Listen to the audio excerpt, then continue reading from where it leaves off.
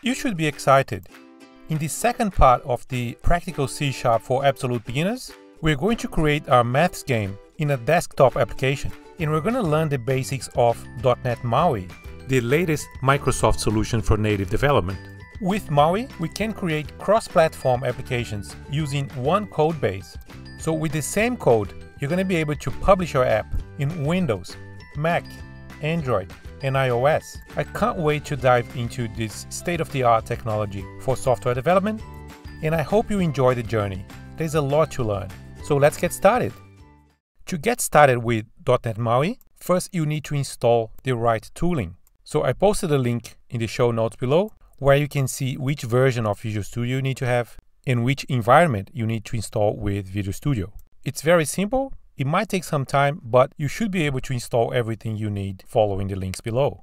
Once that's done, you need to open Visual Studio and choose Create New Project. In the next window, choose a name for your project and a folder where it's going to live.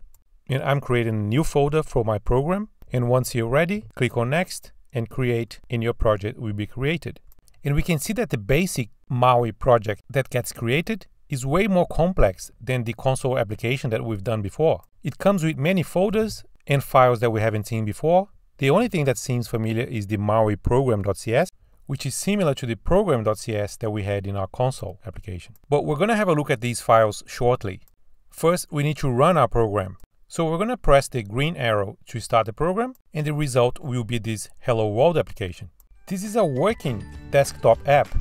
It has our iconic Maui robot and a button that increments a counter. And if we click on the button, the counter gets shown on the screen. And that's all this app does, but nonetheless, it's a functioning app that we have just created and executed. And if this is your first time building a native application or the first time with Maui, congratulations. This is a very important moment. And it's just gonna get better. With Maui, the sky's the limit.